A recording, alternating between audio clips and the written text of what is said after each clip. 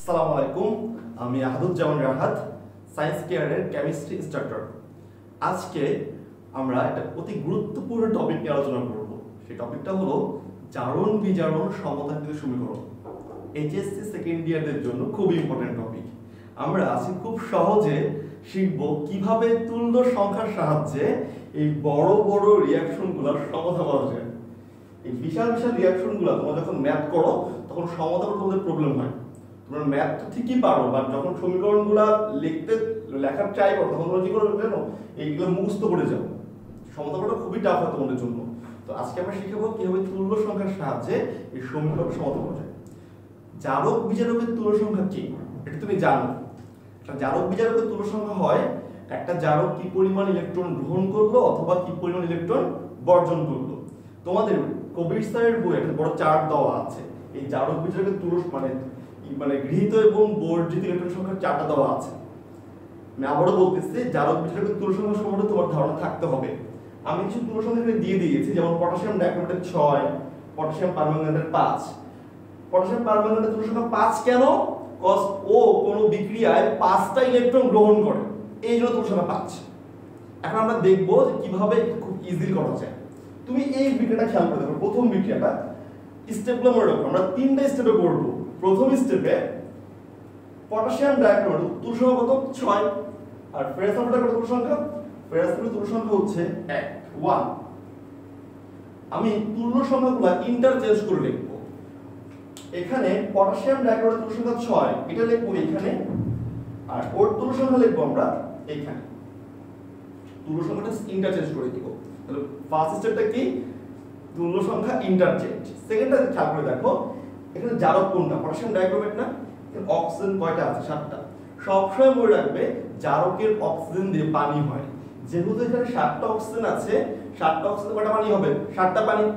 একটা পানি হতে একটা অক্সিজেন লাগে, তাহলে 7টা অক্সিজেন কয়টা পানি হবে? 7টা পানি হবে। তাহলে এখানে কি হবে?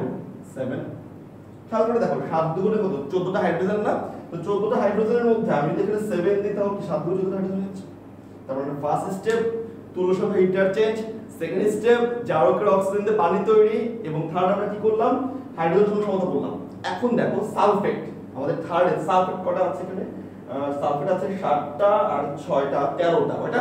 13টা। এই পাশে সালফেট 13টা আছে, তো এই পাশে কয়টা আছে? আমি যদি পাশে 3 দিয়ে দেই, 3 তিরিক্ষে 9, 3 তিরিক্ষে 9 আর 3 12 আর কি 13। খুব ইজি না বাবা? সমীকরণগুলো খুবই ইজি, তুমি একটু টেকনিক জানো। একই ভাবে আমরা সেকেন্ডটা করি। দেখো সেকেন্ডটা তুমি খেয়াল করো, পটাশিয়াম পারম্যাঙ্গানেটের তুল্য সংখ্যা কত? 5 না? তাহলে এই 5টা আমি বসাবো এখানে। ও তুল্য সংখ্যা কত? 2। ওর এটা 2 বসাবো এখানে। আমি কি বলেছিলাম মনে আছে? জারকের অক্সিজেন দিয়ে কি হয়? পানি হয়। কি হয়? পানি হয়। জারকের অক্সিজেন কয়টা? 4 দুগুণে 8টা না? তাহলে পানি হবে কয়টা? 8টা। 8 দুগুণে 16টা হাইড্রোজেন, 5 দুগুণে 10টা হাইড্রোজেন তো আগেই আছে। তারপরে আমি কত দেব? 3 দুগুণে 6, তাহলে 16টা হাইড্রোজেন হয়ে যাবে। এবার খেয়াল করো সালফেট কয়টা আছে? 3টা। আমার এখানে সালফেট আছে 2টা, আমি তাহলে এখানে 2 দিয়ে দিলাম। এই 2টা কয়টা হবে? 3টা। সবই ডান। একটু প্রবলেম আছে, এখানে কার্বন সংখ্যা 10টা আছে, এখানে 10 বসবে।